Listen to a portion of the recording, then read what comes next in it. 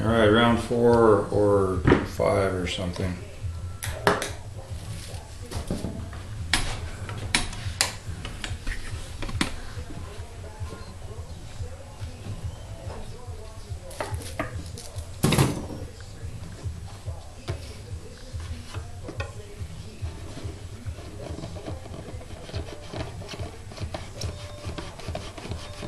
Alright.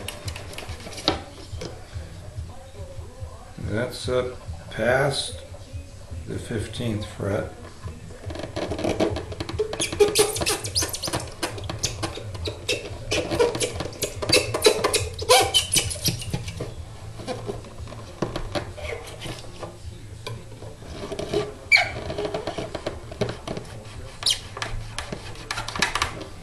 Okay. My thumb right there. There's a gauge. Seems like it's all the way, about halfway. I'm right here, halfway between the 15th and the 14th fret. So I'm very, very close to being all the way up there. You know, without popping the thing loose off of the neck a little bit, it's not going to happen. So we really don't want to be, you know, that one's up there.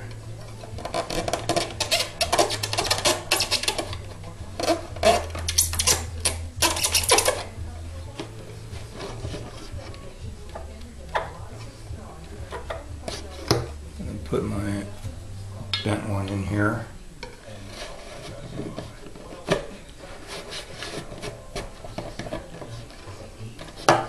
Pull up a little bit on that. Okay.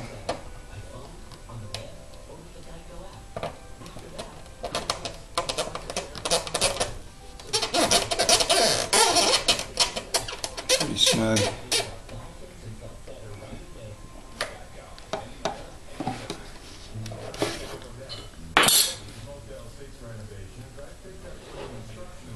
Tell you, that thing really, I mean, it's had a while to cool off there, but these frets are still almost too hot to touch, and this knife isn't hot at all, so I don't think I'm really transferring an awful lot of heat into that joint. So I probably pretty much just muscled my way through this. And I'm debating, since I'm so clear most of the way up here, I think I'm just going to heat this knife up and go in and cut the rest of this. Yeah, there's something right there. So right around in here with the flat edge, it's wanting to catch.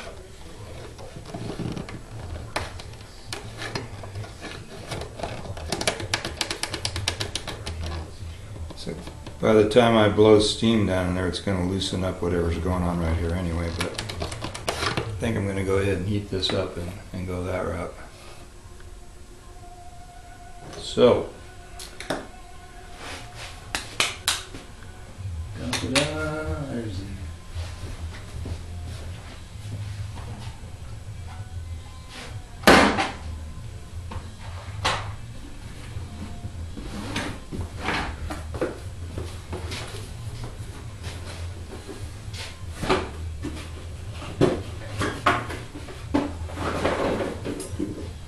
for this last little bit here, I'm going to heat the iron up and heat the knife up on the iron. Go that route, unplug the heat blanket, turn the power strip back on.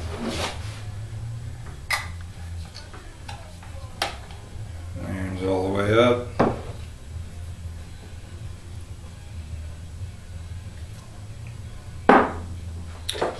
Gonna put my visor on and get a good look at this joint right here at the edge of the fretboard and the soundboard, the top.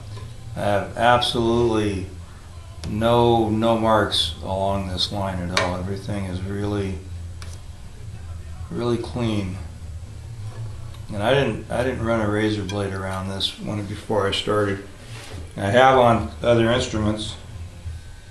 This line over here is very clean as well. So very little touch up, hopefully, when this is all said and done.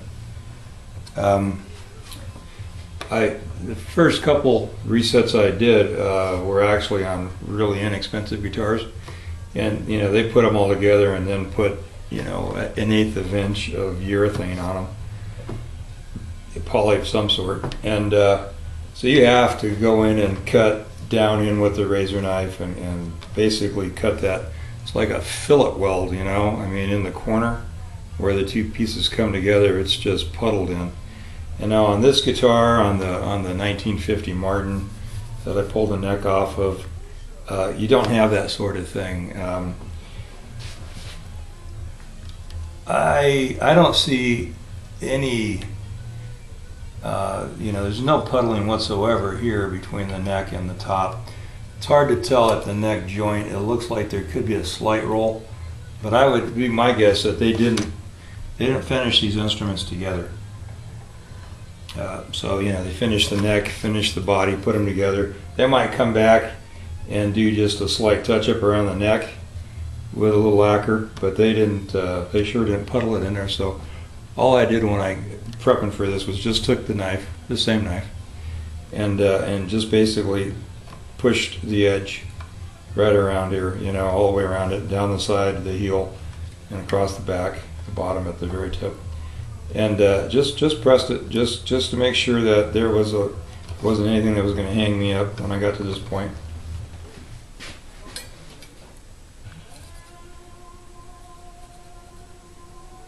So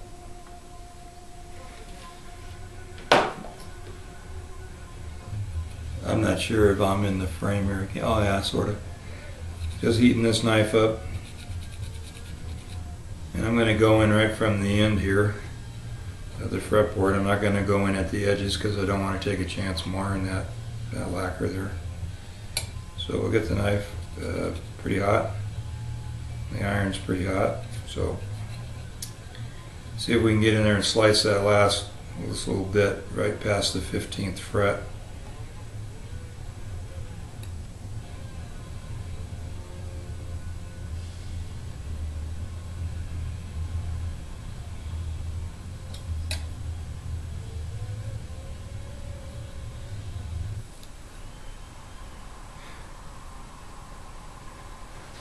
Okay, let's see where that gets us.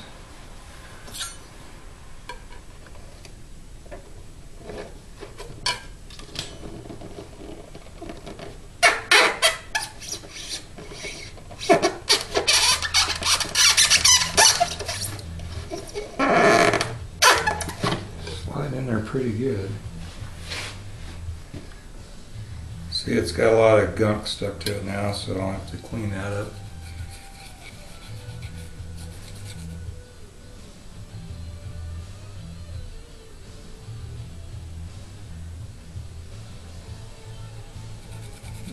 Pretty sure that if I were dealing with hide glue on this, that I wouldn't be having quite this much trouble. It would be pushing in a little easier because the hide glue is a little more sensitive to heat. This is probably just some sort of carpenter's glue.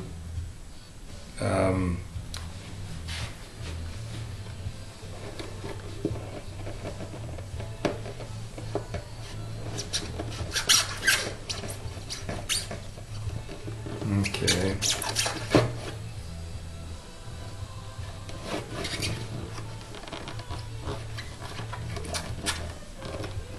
Uh-oh. Slid past it there and it wants to catch the edge of the fretboard on the way out. There we go. Alright, I'm gonna actually leave this one in here because it's cool. That one's hot. Little pieces, little rolled up goobers of glue pulling out. I'm going to push that on in there and leave it so it just keeps that separated so it doesn't reattach itself. Get rid of the iron. I'm going to go ahead and drill a couple holes in the 15th fret slot there where the steam nozzle is going to go.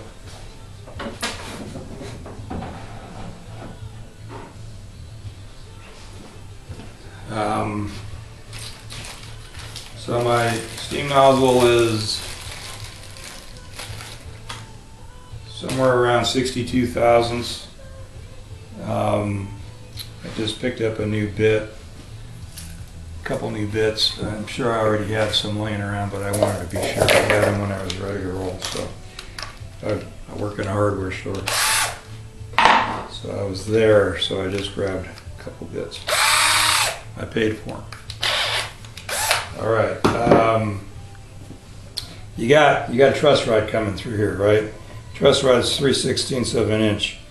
It's adjusting on this on the headstock end a lot. I don't even know, 50%. There's more on the headstock end, more on the body end. I think the vast majority access from the sound hole on acoustic guitars.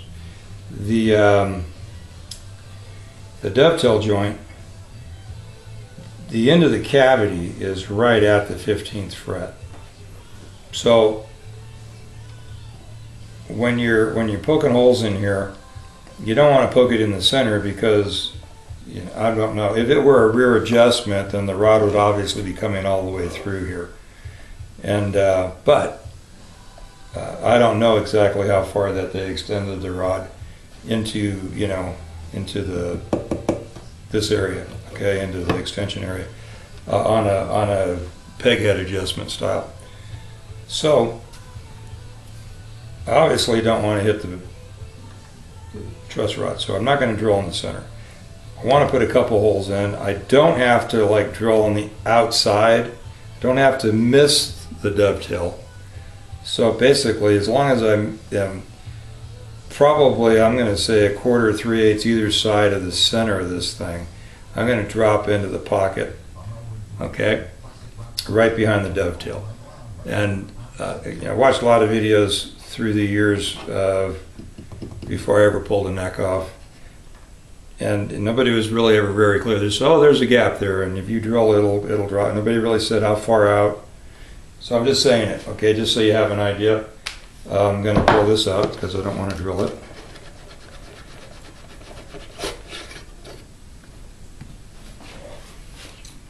And this drill bit is 5/64, so it is 0.078, 78 thousandths. And I'm just eyeballing 3/8 off center here, and because it's certainly not critical. Then the other thing is that I always spin it backwards because I'm going to drill all the way down to the bottom of that slot, spinning the drill bit backwards because I don't want to chip the face of that board. So that's why I do that. Do the same thing if you're putting a pick guard down on a lacquered surface, you know, like an electric guitar where you drill holes for a pick guard. Always spin the bit backwards, get through the lacquer so you don't blow chips out of it. So we're going down now. Should hit a pocket. I hit a pocket. Look at it. It just dropped right through there.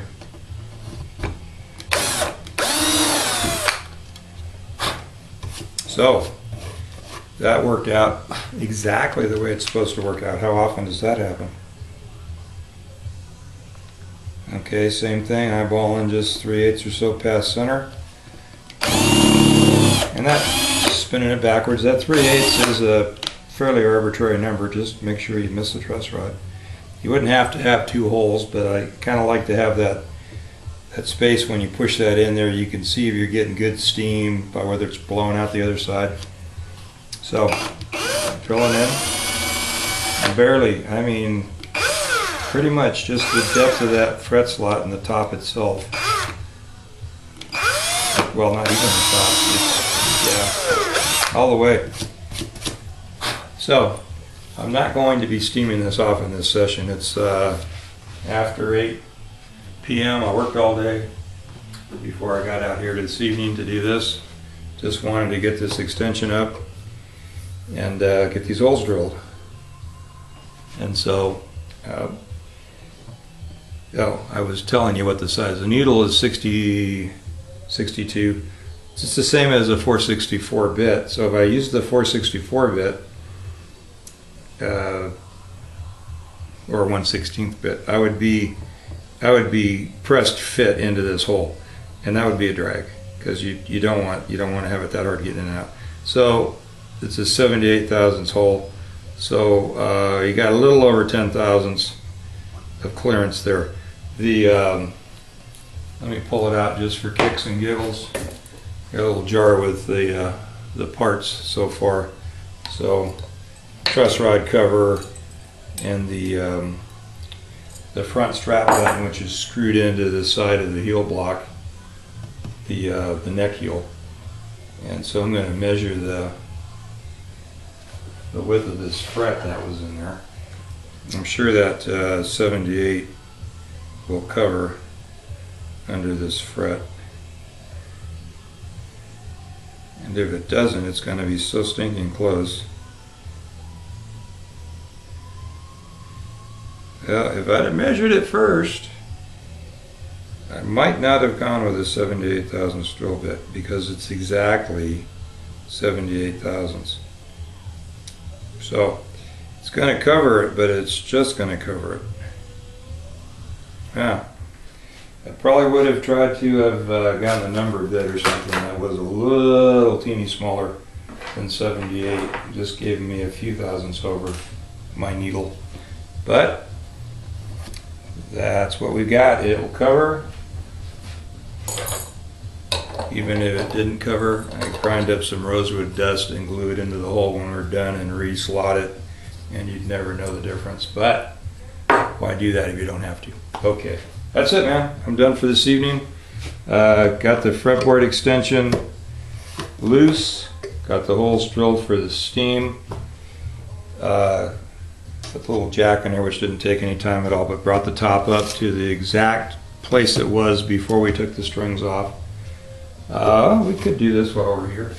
I'm going to run over to a very flat surface, my joiner, and just make sure that my old gauge is still dialed in at 0. We talked about this last video, I believe, a couple days ago. Under string tension, I had a bit of a belly. I had adjusted this. Oh well, now I'm riding up because my extension's up. So that's, I need a shorter straight edge, which I don't have. So this is going to make things interesting now that that extension has risen. I probably should have checked this before I pulled the extension. My bad.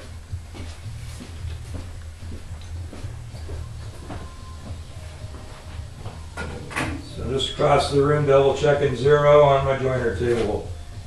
And it looks pretty good. It's about 1/1000th off.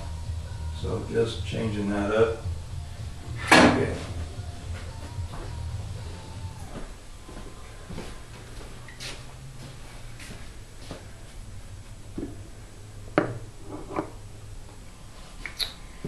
All right. And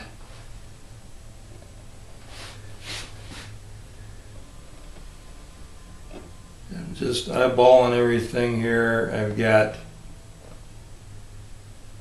I'm good on this extension because apparently, you know, it's moving a little bit when I do that. So apparently though, it had some fall away on it, so it wasn't touching previously. Because I've got constant pressure or constant. I'm even touching out all my frets even. This bottom of this piece of oak is very straight, touching all the frets evenly. And I'm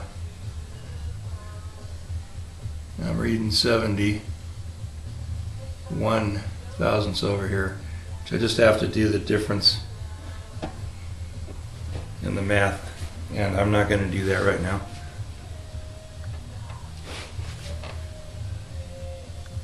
So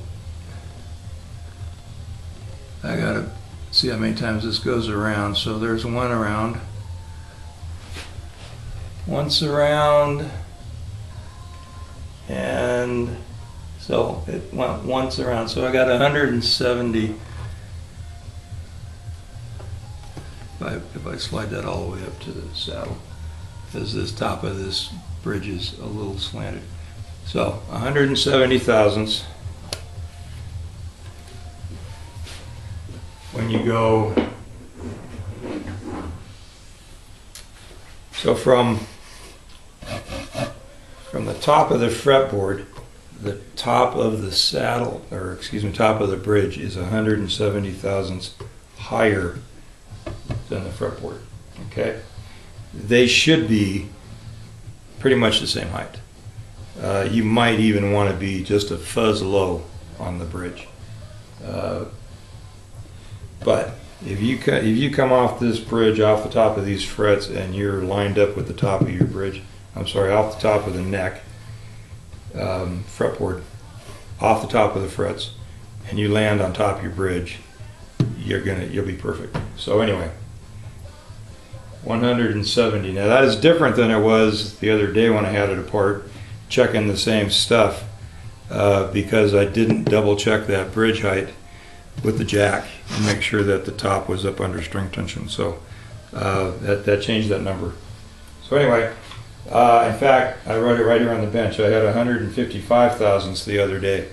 So by jacking that bridge back up to where it was at, I gained another 15 thousandths. So I'm going to write that number down now.